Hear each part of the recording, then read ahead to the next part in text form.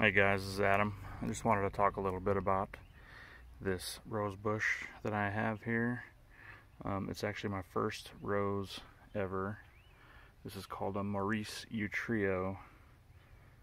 I didn't plan on getting a rose until I had more time on my hands, because I heard they were so finicky and so hard to grow, and maybe they will end up, or maybe this one will end up getting that way for me.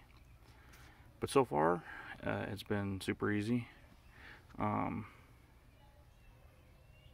I've done is put it in the ground, put some fertilizer in the hole, and it's been growing. So far I've got one bloom here, I've got a bud that's blooming there, I've got 3 more right here, and I just deadheaded one spent bloom. The Maurice Utrillo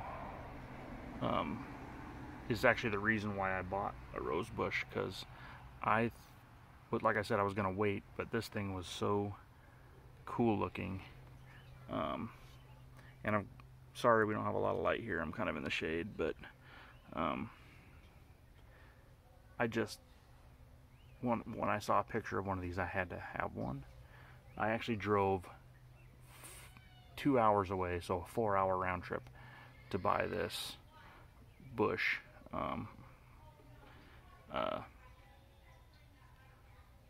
And funny story, I drove 4 hours to get it. I got back, planted it, and about 2 weeks later I went to Home Depot 20 minutes down the street and they had one. I guess that's how it goes sometimes, but I really wanted one. I called a greenhouse that had one, and so I went and got it. There's some holes in the leaves here. I'm gonna assume that that's totally fine, since nothing is looking too terribly eaten up, but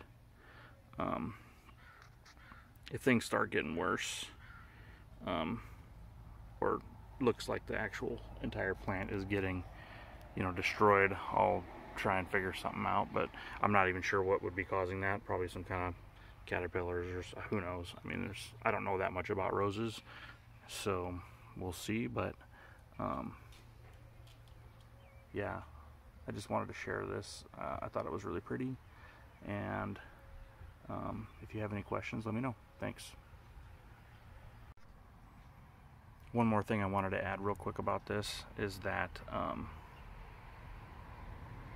when it fades to a really cool sort of pink, magenta, and white. So the yellow that you're seeing here pretty much fades to white, and the red more magenta, and there's already pink in here.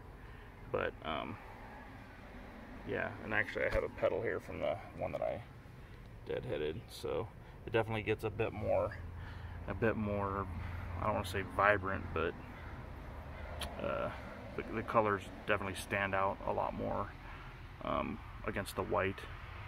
But yeah, that's all I wanted to say real quick. Thanks.